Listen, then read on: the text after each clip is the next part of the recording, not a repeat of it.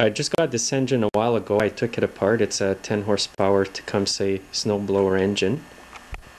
The problem I had with this motor is that it was knocking. So I couldn't figure out what it was, but I had an idea. So I took the whole thing apart. And here's what the problem was, is the connecting rod is loose on the crankshaft. It's even loose if you move it sideways. Look at that. It's especially loose sideways. Now if you grab it with your hands and move it in this motion back and forth to see the slack right on the shaft itself, you can see there's loose in there as well.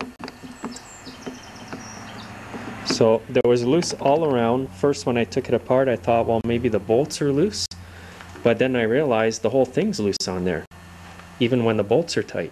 The guy told me that this motor had been rebuilt, that it blew a connecting rod, then they replaced it. Now here's another crankshaft here. Now sometimes when you blow a connecting rod, there's going to be residue of aluminum from the rod on the shaft here, and sometimes you have to file that down or sand it down. So what I think's happened is they filed it down way too much. I don't know what they did to it, but the thing is so loose now.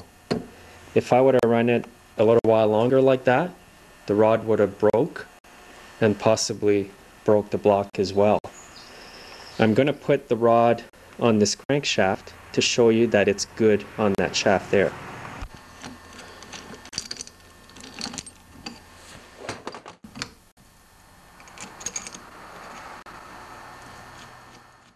Now on this shaft here, you can see that it's very tight.